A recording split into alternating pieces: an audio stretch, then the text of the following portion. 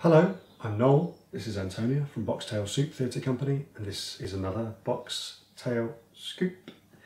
It's been a very eclectic week this week, as we said before, because we've got quite a lot of different projects going on. We've got a lot of different things to make, so it's meant that there's been a real mixture of all kinds of different sort of shapes and sizes of things going on. So we thought we would just very quickly do a roundup of what we've made. So you'll remember that you saw this shaped head before. So that's now had its complete coat of papier-mâché all over. And we just thought we'd show you what it would look like once it becomes a sort of specific animal. So this is roughly what it might look like as a rabbit. And as we said, we're going to be using the base shape for various different animals. So then you'd put like a beak on or whatever for the duck. So that's what that would look like as a particular animal. So that's for Alice in Wonderland, but we're kind of putting that to one side for the moment. And then meanwhile, we've also been making another head, much like the Christmas Carol puppet's head. So Noel made a frame earlier in the week, which then I've covered and started to add a detailing for the eyes and the nose and all that sort of stuff. And you were saying what's interesting about this one is that it's based around an actual person. Yeah. So unusually, you've actually drawn around a face for the design of it and got the shape of the face and all that stuff from a picture. From a real person. So that makes that one a little bit different. And then for this one's going to have the same body as the Christmas Carol puppets as well. So Noel's been... Yeah, so nothing terrifically complicated. Very similar compared to the Christmas Carol ones. Just a shoulder shape that will hang at the bottom of the head, and then once it's dressed, once you've got the clothes on it, the clothes hang off the shoulders and that creates the rest of the body. And then the arms are just suspended by ribbon there so that they can move very easily and freely. They're a little bit short at the moment, you need extending a little bit at the front, but that's all to come very soon. And then for that particular puppet, there might be a pair of wings, so you've been working on a mechanism for that too.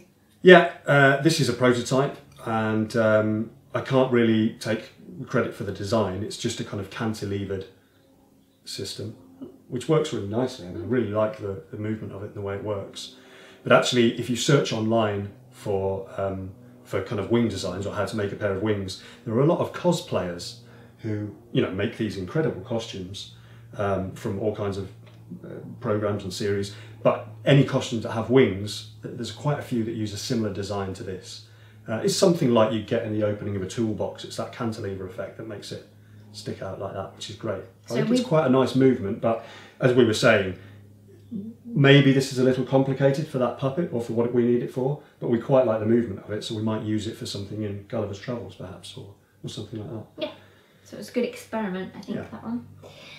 But we thought we'd focus this vlog on making frames for things, and we did some unusual frame making this week because the brief is basically these weird creatures, so we let our imaginations run wild, I suppose. We didn't do any sketches first, and we just decided to start having a go and see what we came up with.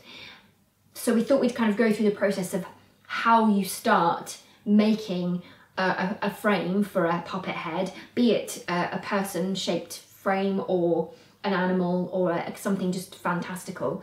They all start the same sort of way. So I think it's probably worth you explaining how you started that one first, because that one does actually have an opening mouth. Sure. So yeah, these were a little unusual, like you say, because often we will draw the face and design the character before we start making the frame. So you've got something to refer to and you've got a sense of something that you're working towards. For some of the Christmas Carol characters, in fact, because we were making quite a few, we didn't do that. We just knew that it had to be a human face, so we just started working, knowing that it had to be something that looked roughly human. For these creatures, we didn't even have that restriction. So this one is based on an anglerfish, I suppose. I just basically wanted something that had a great big mouth and lots of teeth. I really like the idea of it having a good underbite as well. So as you can see, he's got some fangs that sort of sit inside the mouth there, and he's got a lovely underbite. And then he's got this kind of an anglerfish feel to the whole thing going on.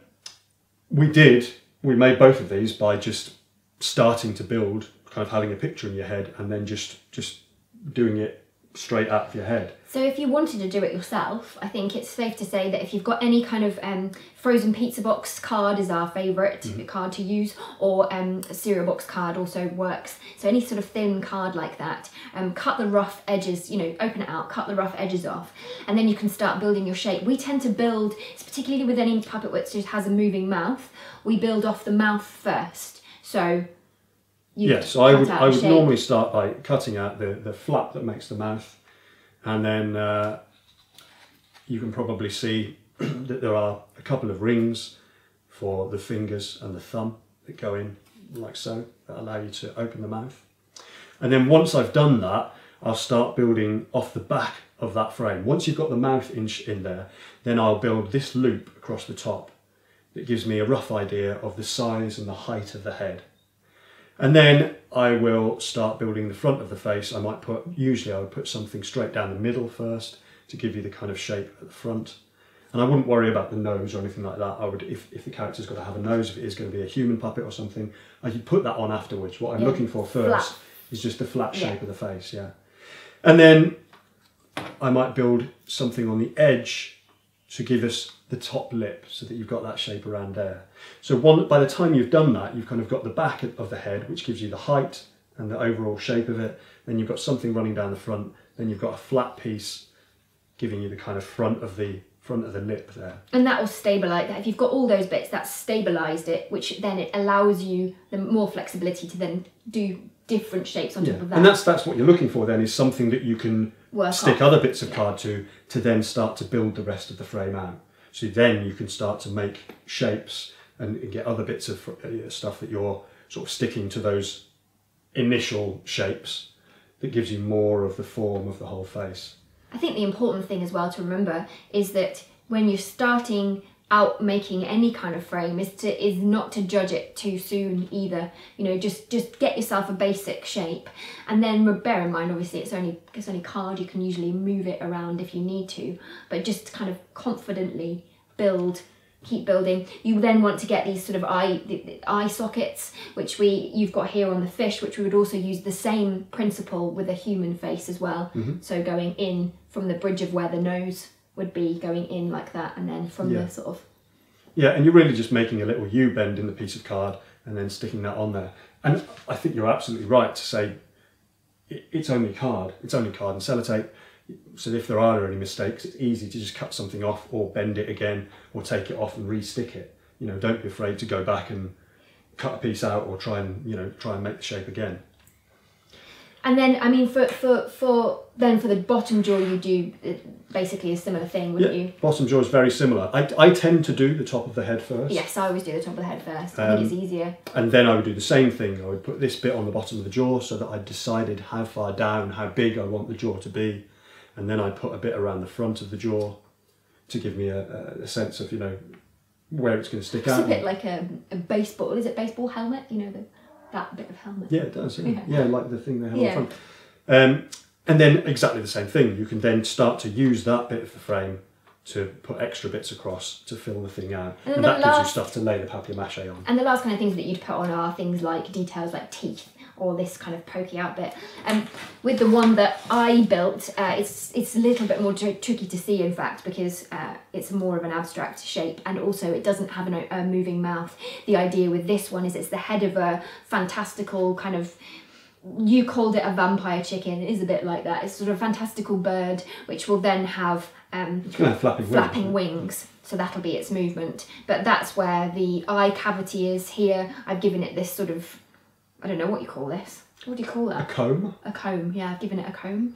And then some fangs, and there's the beak. But basically I built it off the same principle. So even though I knew it wasn't going to have a moving mouth, funnily enough, I actually cut out the same kind of shape I would have done were it to have a moving mouth, because that's the best thing to build off. Because then you can get this kind of, you get that kind of D shape there off the bottom and the top, which is how I built the same way. It's much like when you're doing a sketch and you've got a blank piece of paper in front of you, and that's kind of the hardest moment, is where to start and how to begin. So the idea of starting in the same place every time, of starting with that mouth, gives you a reference point, a point that you can start with get a sense of the size of the whole thing, and then you can start to build off that. So having a kind of, you know, anchor point to keep going, okay, that's what I'm referring to, and that's the size of the whole thing. It's nice to have somewhere to know that's my starting point. Absolutely. So that's how we do those, really. And I think it's the same. It's the same principle, be it beast or human, or bird. They are, yeah, and the next stage now is to give these a rough coat, an initial first coat of papier-mâché. And even in doing that, you'll start to refine the shape a little bit more. Yes. There might be bits of card, in fact, that you cut out where you go, actually, I'd like to have a little dip here, so that's not quite right. I'm just going to cut that bit out. And certain bits then at that stage where you either smooth over or you go with the kind of indents that you've got between the pieces of card. So we can show you that stage next week. I would think they'll definitely have had a first coat on. But yeah, give it a go. Get some card, some sellotape and some scissors, and that is literally all you need to make one of these. Yeah. So thanks very much for watching. I hope that was of interest, and if you've enjoyed it, please do give us a thumbs up, or give us a like, leave us a comment, possibly even subscribe. That would be great. Otherwise, thanks again for watching. See you next time.